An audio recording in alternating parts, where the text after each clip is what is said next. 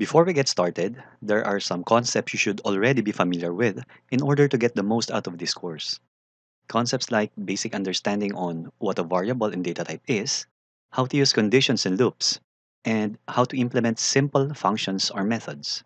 Basic knowledge of object-oriented programming is not mandatory, but it would be of great help since we are going to use simple classes and objects all throughout this course.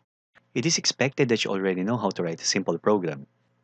In this course, I'll be using C# to demonstrate how to implement all the theories that we're going to discuss.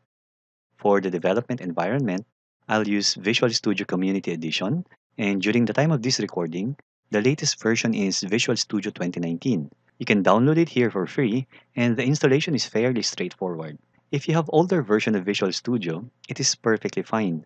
The codes that I'll be using here is backwards compatible. But you have to understand, the data structures and algorithms that we will be discussing is not specific only to C#. You can implement it to any programming language of your choice.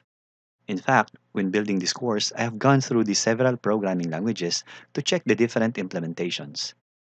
If you feel that you don't have enough knowledge in these concepts in C# programming, or perhaps just wanted a refresher course, I have included here in this video courseware a crash course on C# basics. Feel free to watch it first.